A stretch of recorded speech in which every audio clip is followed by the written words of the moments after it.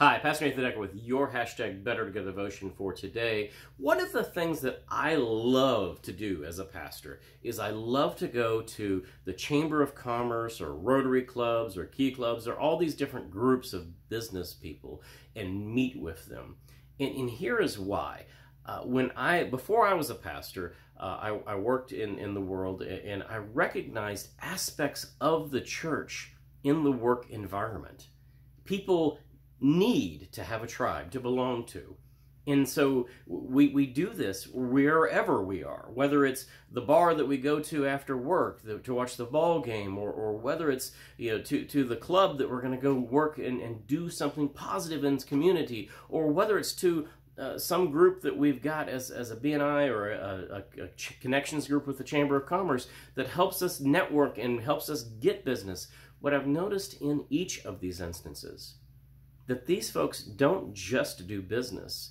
They actually ask about one another's lives. They actually care about each other. They care for each other. They navigate with each other through the hard times of their lives, through the crises and things like that. They offer concern and care for one another. They act like church. They gather in a big group occasionally, like, a big, huge meeting.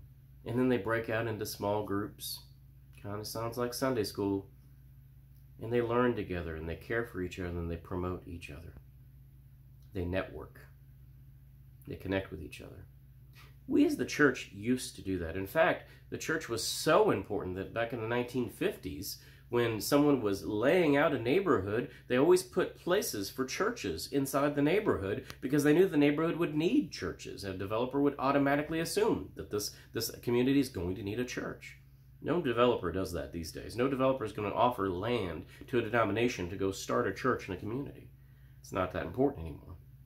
We have other ways that we network, other ways that we create tribes to care for ourselves. In the 1950s, again, if you were going to be in business, you went to church because that was the place where you did some networking. It was expected of you. You had to go and be a part of it to do this.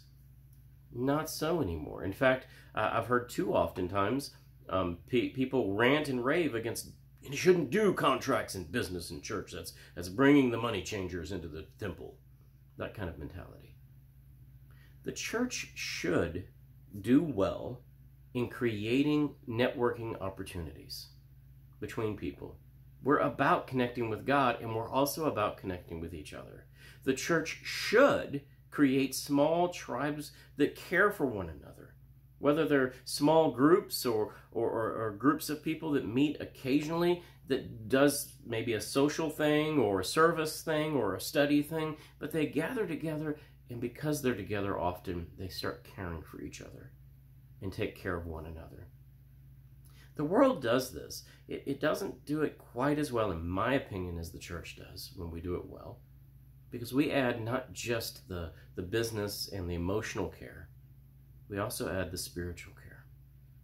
We as a church are called to be about creating networking and creating tribes within the church, little bitty churches within the churches, within the larger church, that care for one another, love one another, promote each other, and help each other on the journey of faith.